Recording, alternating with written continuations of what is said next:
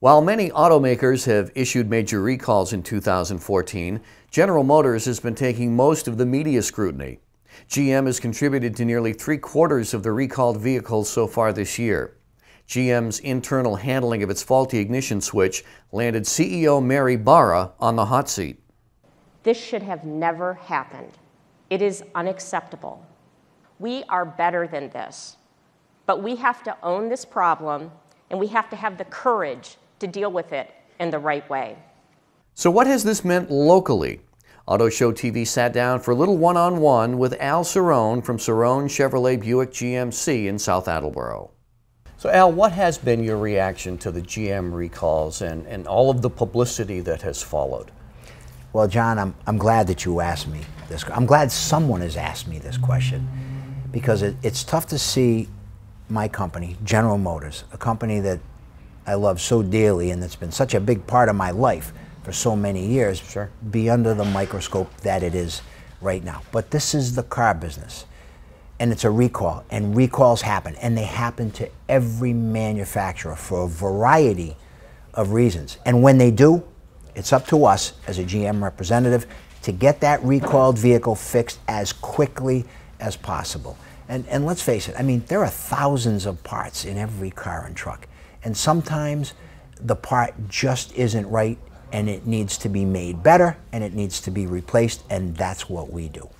What do you want the people watching to know about all of this? Well, first of all, and most importantly, I want them to know that we really care. And I think every dealer really cares, because they put themselves in their shoes. You don't want your car to be inconvenienced or tied up, because people need that car. They drive it every day. It takes them to work. It takes them out in the middle of the night. It takes them through snowstorms. The car has to be right. And we care about that, because we don't want you here in our dealership, and we don't want you unhappy. So if people understand that and they come in with the right frame of mind, that we are going to do everything we can to get that part, that new part, in their vehicle. And most of these operations that they do, the recalls, are small time. It's less than an hour. The parts are not expensive, and it can be done very, very quickly. All we have to do is get the parts from General Motors, in our case, and we get it in as quickly as we can. The customer never pays. No, GM, in this case, pays for everything, parts and labor. What has all this meant to your business?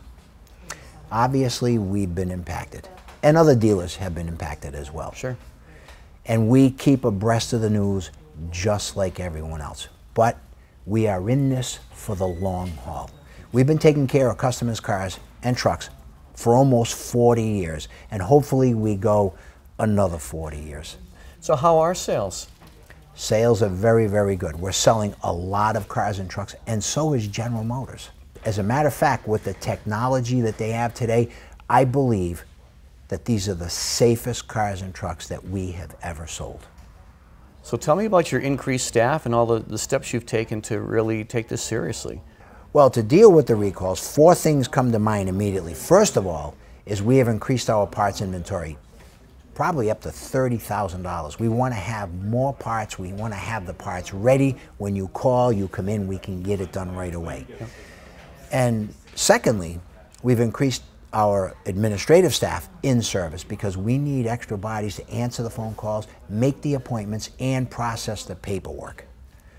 Thirdly, we've added some technicians, and of course always top flight technicians to deal with these recall issues. Sure. And fourthly, we've increased our hours in service.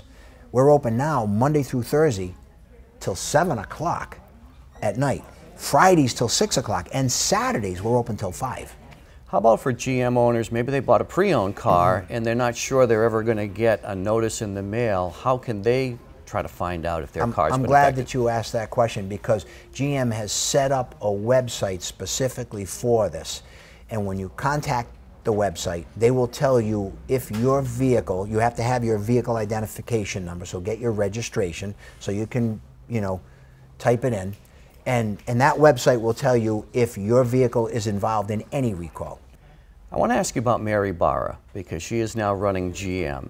and she has been kind of thrown into the fire a little bit. How do you think she's done handling all of this? I think Mary Barra has stood tall, and I mean, I'm not privy to all the details, but I read up about it, and I can only imagine the intense scrutiny that this woman has been put under, and for a problem that she really didn't create. And right. Although she's been with GM for a while, she's part of the culture. I don't think she's part of the culture that she wants to fix, which is being so upfront, so straightforward with people. If you make a mistake, admit it right away. Don't hide it and hope it's going to go away, because it isn't.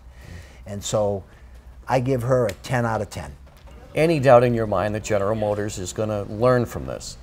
No doubt in my mind that they will. I mean, we all make mistakes, including General Motors, and it's just a matter of how we respond to it.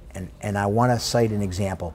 Look at Toyota. Several years ago, Toyota recalled almost 20 million vehicles for a variety of reasons, some of them very, very serious. Right. They did the right thing, they fessed up, and look where they are today. And I have no doubt GM is in the same position.